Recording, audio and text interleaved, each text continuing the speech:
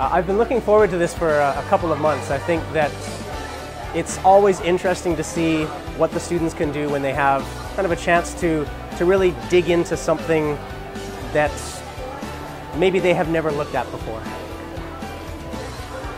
I think for me, my favorite thing, it's purely selfish, but I like to see what the students can do 2 years or 4 years or 5 years after they do exhibition. Because I saw what they did for exhibition, and I think this is 10 or 20 steps beyond what they did when they were in grade 6. Well, when Mr. Lee asked me, I was more than happy to.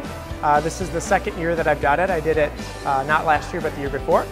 And I think it's a good opportunity for the community and for anybody that's interested in science to come out and see what the girls are doing. See about how they're learning about scientific process and the scientific method and what interests them as people, not just what's going on in the science classroom. The most important thing about the science fair, and when we introduced it like 4 years ago, was to raise awareness about science in Seisen and to show the girls that oops, they can really do extraordinary things with science. And even though it's an all-girls school, science is making a real presence like in the students' life here. Our experiment is about, well, we first explored nylon and to see and synthesize our own nylon, which is actually this thing right here. And then what we investigated was whether nylon strength changes according to the heat added to it. And so in our experiment, we put nylon into a Ziploc bag and put it in different temperatures. So for example, if it was below 0, that would be in the fridge, and then we also put it in boiling water. So it's from 0 degrees to 100 degrees.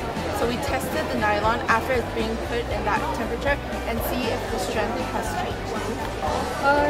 Well, we did 2 experiments. Well, basically we tried to disprove the idea of mermaids, that they can't exist, and if they were to exist, they would look like this, really ugly. And then in proving, we did 2 experiments as well as further research, and the 2 experiments are about hypothermia and pressure.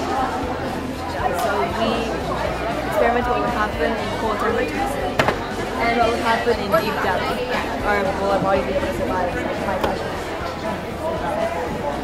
I think science is crazy because when you think about how everything is created or how everything is made, it all ends up to science. So it's like crazy how it's all science. Science is complicated. Science is evidence. Science is the discovery of new ideas.